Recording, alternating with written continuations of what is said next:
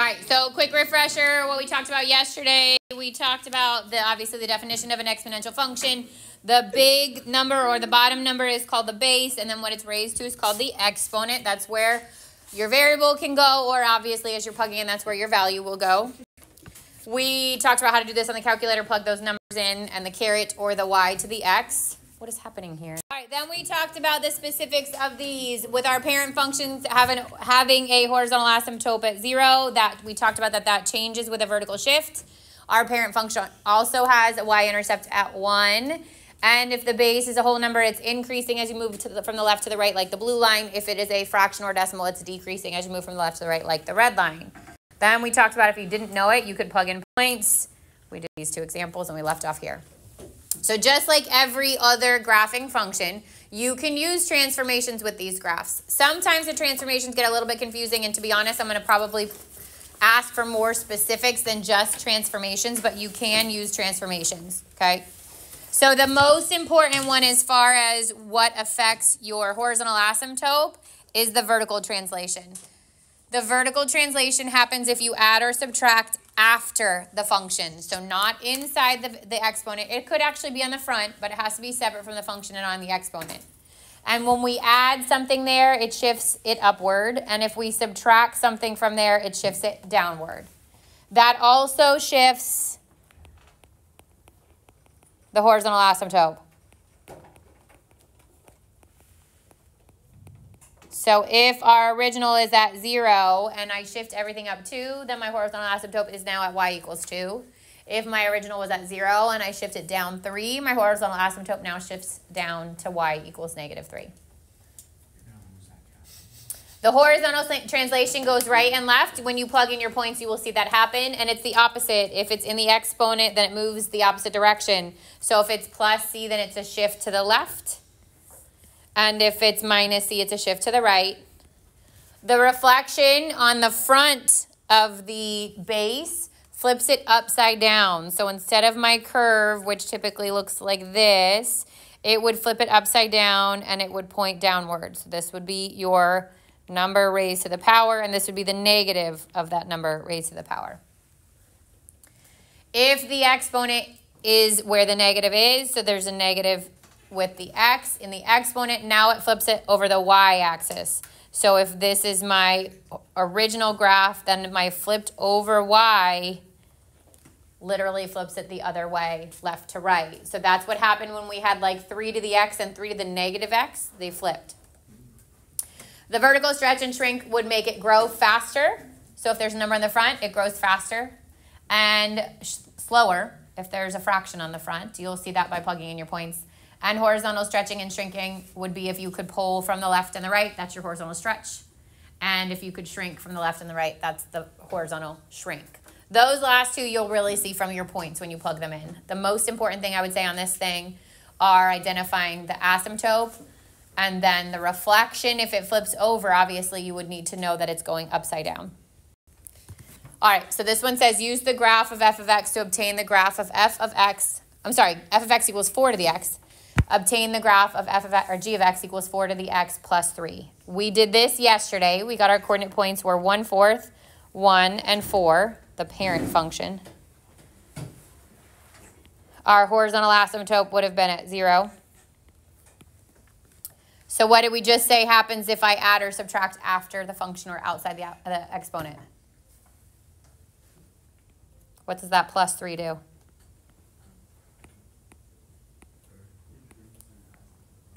It shifts the asymptote up and it shifts the curve up, right? So this is shifting everything up 3 places.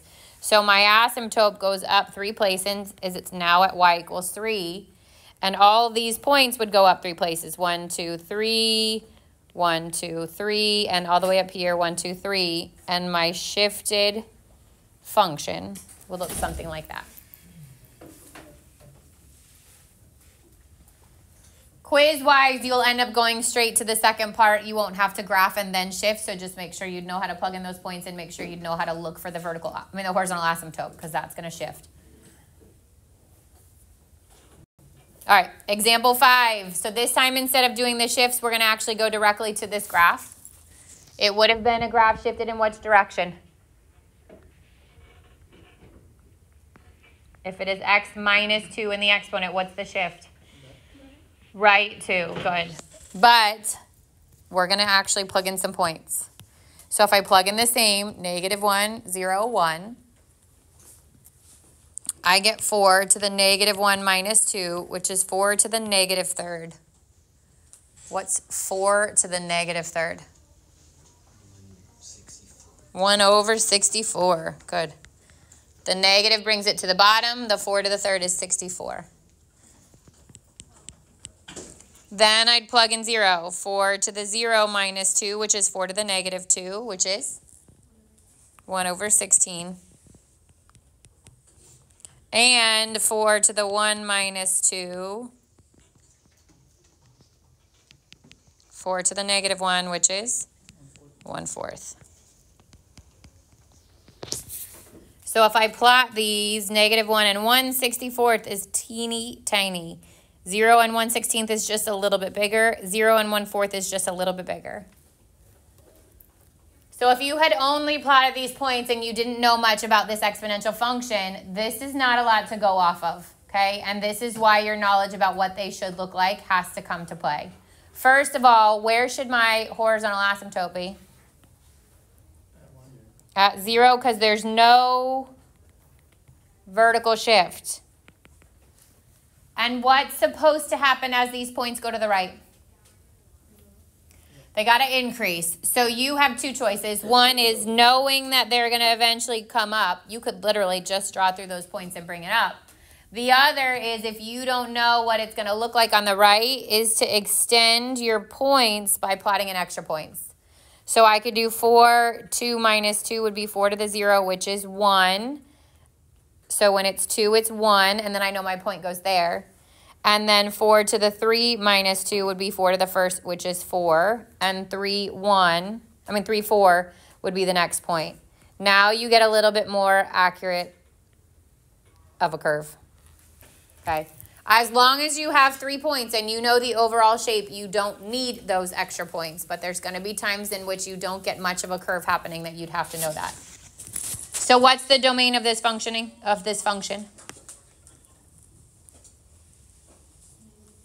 Negative infinity to positive infinity for every exponential function. How about what's the range of this one? 0 to infinity, bracket or parentheses? Parentheses. Why is it a parentheses? It can't include 0. There's an asymptote at 0. And it can't include infinity ever because it's not a number. Questions on the graphs?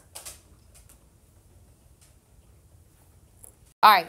One-to-one property says for any value of a that is greater than 0 and not equal to 1, a to the y equals a, or a to the x, sorry, equals a to the y if and only if x equals y. So what this means is if I have two expressions on either side of an equal sign with the same base, like 2 to the x equals 2 to the 3rd, if those bases are the same, I literally can ignore the base and set my exponents equal to each other to find the variable. Obviously, in a little bit, we're going to go a little bit further with this, but that's the general concept of one-to-one. If the bases are the same, we can set the exponents equal to each other. And we talked about this yesterday, but don't forget anything raised to the power of 0 is 1. There is no way to determine that. It's not like you can use a factor tree. You have to know that. All right, so example 6 says use or solve using the one-to-one property. So my goal here is to change them so that they both have the same base. Rule of thumb says take the bigger number and rewrite it as a power of the smaller number. It's easier to do that. So when I look at 3 and 9, I want to rewrite 9 as 3 to a power. What is 9? 3 squared. So this becomes 3 to the x minus 2 equals 3 squared. As soon as those bases are the same, I ignore the base. I set the exponents equal to each other and then solve. And I get x equals 4. Most of these are pretty easy to check too, because if I plug in that 4, I get 3 to the 4 minus 2, which is 3 squared, which is 9. So every single one of these can be checked. All right, B. What can I do? Make the 16th the exponent. Okay, so one way to do it is to change them so they both have 1/2 as the base. This would be a -4 because the negative would move the 2 to the top, and then 2 to the 4th is 16. The other way is to bring this 2 to the top. If I bring the 2 to the top, what happens to the exponent? Negative. So it'd be 2 to the -x equals 2 to the 4th. You could do it either way. In both of these cases, you'd end up with x equals -4.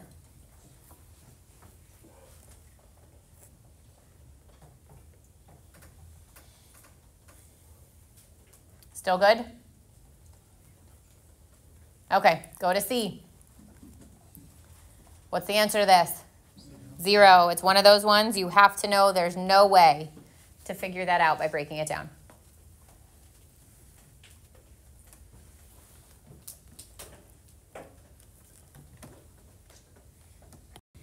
All right, the natural base is up next, and it is E. So that if you look at your calculator, there's a little button that says E.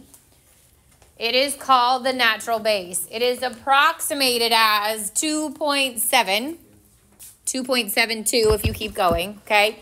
But it is an irrational number, which means it's a number that never ends and doesn't repeat, okay? It's kind of like pi. So when we see E, if you don't have a calculator, you approximate it as 2.7, okay? Which you can even get even closer and say it's close to having a base of 3, okay? But obviously, if you have a calculator, it's going to ask you to do things like e to the second, and you literally will use your calculator. The little E button is above the button that says ln, and you will hit e to the second and hit enter, stuff like that.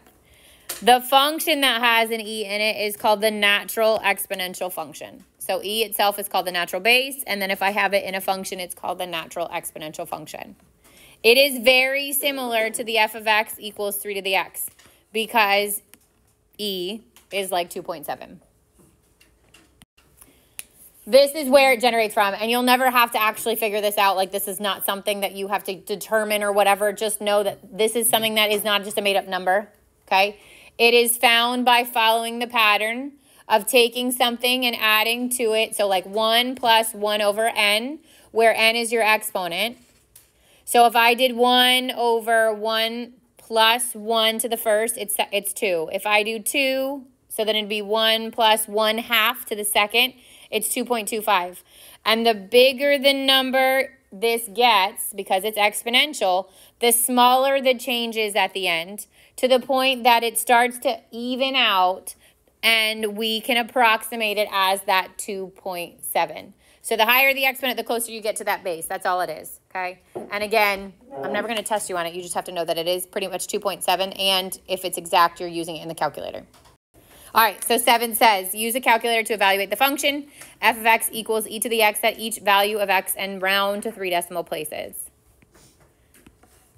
So e to the x and x being 4.2 means I'm going to type in my calculator e to the 4.2, or e caret, oh no, this one actually gives it to you.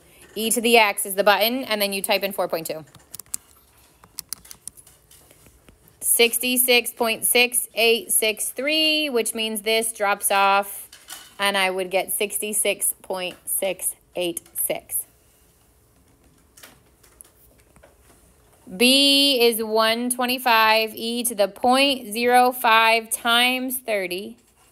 And you can type that whole thing in the calculator, 125 times e, as long as you keep 0.05 times 30 in your exponent, you should get 560.2111. Again, rounding to 3 decimal places is 560.211. What you need to do is be careful here and not round as you go. Like, I can't find e, I can't do 0.05 times 30 and then raise e to that and then round it and then multiply it times 125. You want to keep it as exact as you can for as long as you can. So you want to keep that in your calculator. Question so far? Oops. All right, now we're doing the combination of the two. We are graphing using E. E is just like 2.7, so these still follow all your exponential rules. This says use the graphing utility to construct a table of values for the function, then sketch the graph of the function. So I will set up a table. Before I even get started, look at this function. Is there a vertical shift? No, there's nothing added or subtracted outside of my exponent, right? Which means, where's my horizontal asymptote? Y equals 0. Then I'm going to plug in each of these points. So I'm going to get 4 times e to the negative 1 plus 2, 4 times e to the 0 plus 2, and 4 times e to the 1 plus 2. So this is 4e to the first, 4e to the second, 4e to the third. 10 point, and I'm just going to round to the nearest tenth because we're not going to get more accurate than that when we graph. 4e to the second, 29.6, and 4e to the third, 80.3.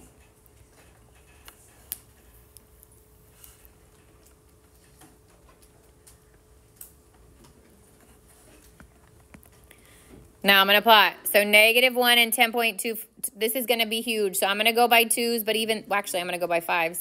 But even that's not going to cover it because I eventually have to get to 80.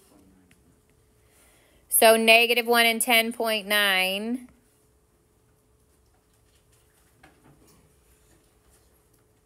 Zero, 29.6, and 180 are all the way up here.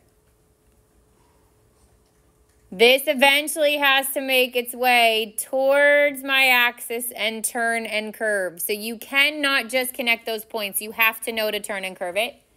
If you're unsure, you can plug in extra points. I could plug in -2 or -3 and see where it's going to start to turn a little bit more drastically. But as long as you have the 3 points that are in that chart and you know the curve of that shape, that's fine. What's the domain? Negative infinity to positive infinity. What's the range?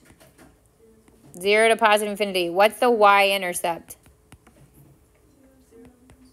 0, 29.6. Good. From the middle of your chart, right? Because we plugged in 0.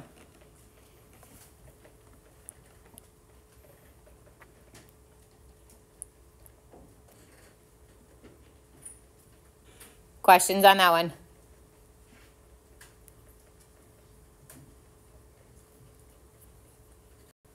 All right, last thing in this section is on compound interest.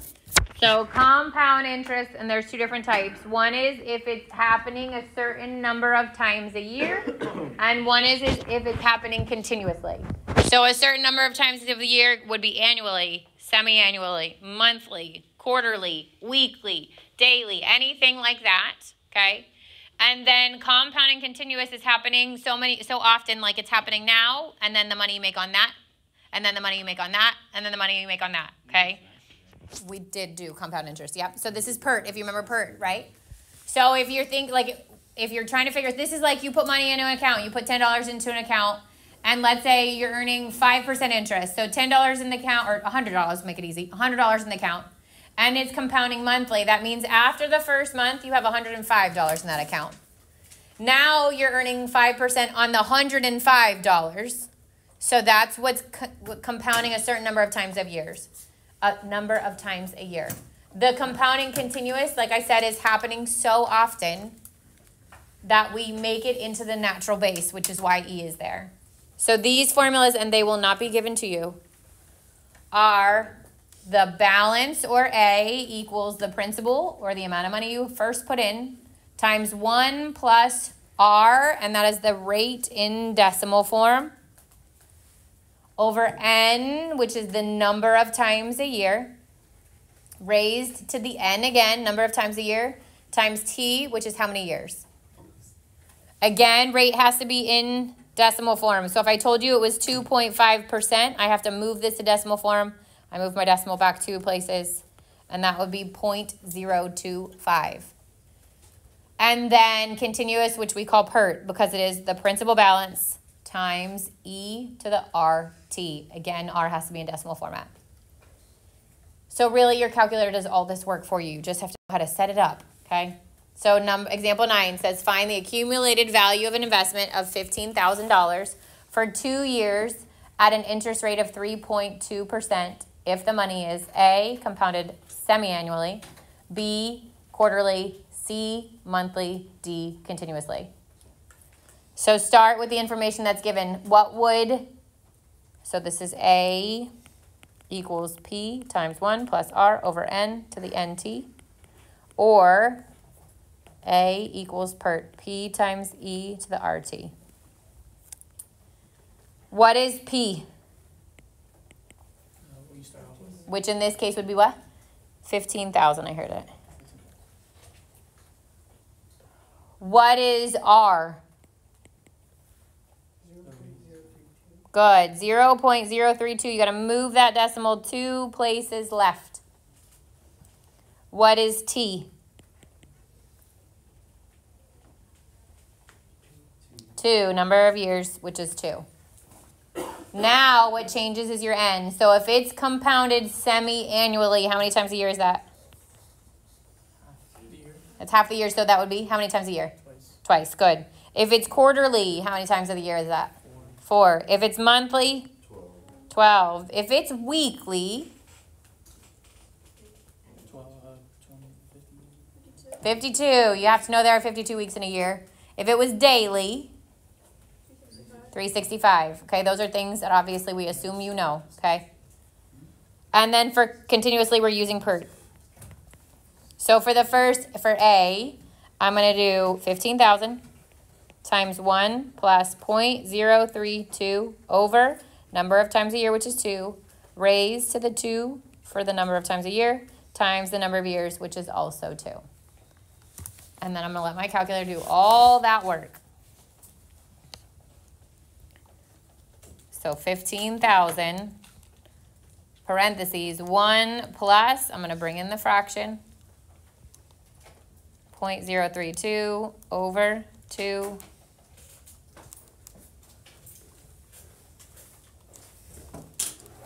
Yeah.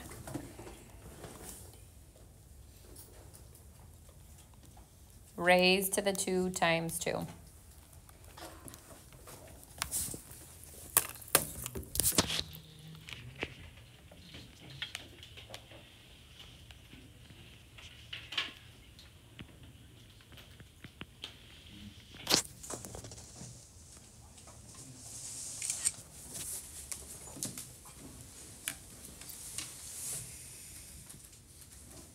All right, so this is how it looks in my calculator. Would I round this? Does it to cents? Good, yes. Doesn't tell you what to round it to, but this is money, right? So that's your given money means there's no such thing as $0.28674. We're going to round it so that there are 2 decimal places. So this would be $15,983.29. Now to do the next one, everything repeats. 15,000, 1 plus 0.032. The only thing that changes is the N. So it's over 4, raised to the 4 times 2. If you arrow up on your calculator and hit enter, it will reselect what you already brought in. And then you can just change the 2 to a 4. And I get $15,987.31. And then I'm going to do it again, and I'm going to change that 4 to a 12.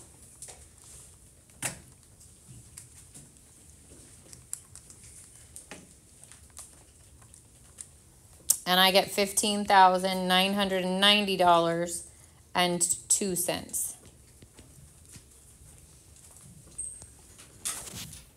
Now, the more often it compounds, the more money it's going to be. So if you compare these, they should grow. Like as I go from semi-annually to quarterly to monthly, it should grow. If it was then weekly, it would be even more. If it was daily, it would be even more. And then PERT would be the most. So that's 1,500 or 15,000 times E to the 0.032 times 2.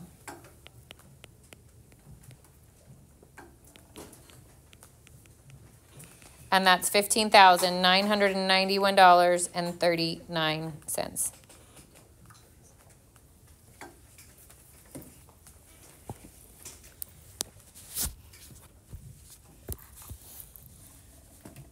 Questions?